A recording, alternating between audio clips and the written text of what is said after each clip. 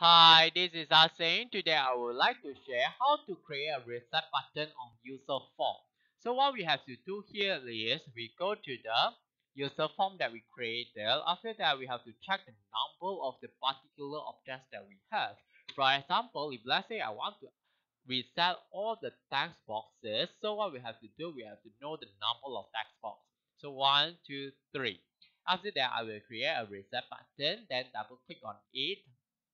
Okay, then I will make use of the for loop for I equal to 1 to 3 since I have three text boxes.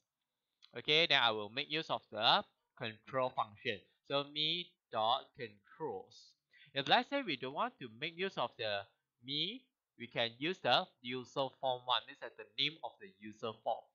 Okay, then after that we type the object. So text box.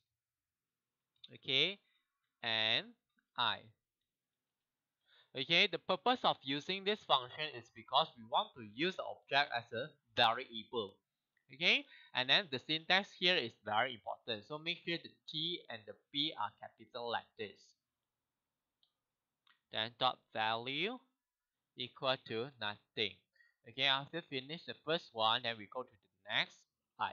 Okay, we can check the output. So the text box, I will type A. Okay, reset, everything turn to clear.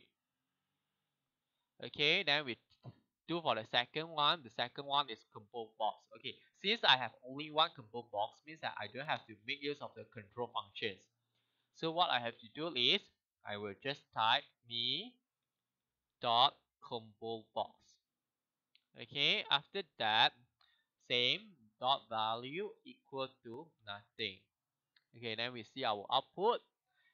Okay, then I will select, okay, for example, mail. If let's say I press on reset, okay, when I click on this again, as we can see, the list become double. Okay, so what we have to do here is, we just have to add a code.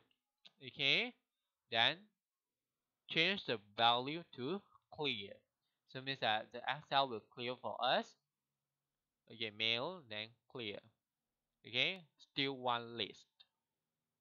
Okay, after that, option button. Okay, for option button, we can only select one, and then for checkbox, we can select more than one.